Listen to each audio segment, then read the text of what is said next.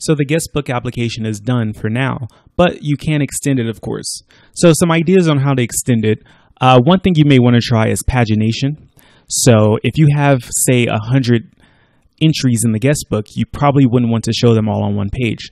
So try to think of ways you can make it to where you only show a certain subset of results on a page at a time. And just as a hint, you'll have to look deeper into SQL Alchemy to do this. Another thing you can focus on is security. So you may have noticed that when I was processing the data, I was just taking the data directly from the front end, so whatever the user types in, and I was putting it directly into the database. This is not something that you will want to do typically. You'd want to sanitize the data somehow and validate it before putting it into the database because you wouldn't want some bad actor to write something that could mess up your data in the database.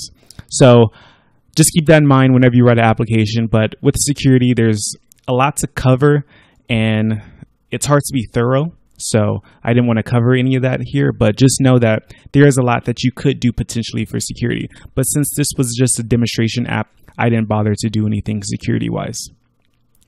Another thing you can do is add an admin page to administer the comments in the Guestbook. So if you feel like deleting one, you can. Really, that would be the only thing you can do. Or you can actually edit. So edit or delete the comments. Since the application is pretty simple, there's not much for an admin to do. But of course, if someone posted a comment that you didn't like, you could just delete it instead of going to your database and deleting it there. And finally, of course, you can make this prettier. I just quickly threw this together in Bootstrap, so it looks kind of plain, but if you decide to make it prettier, that's something that you can do.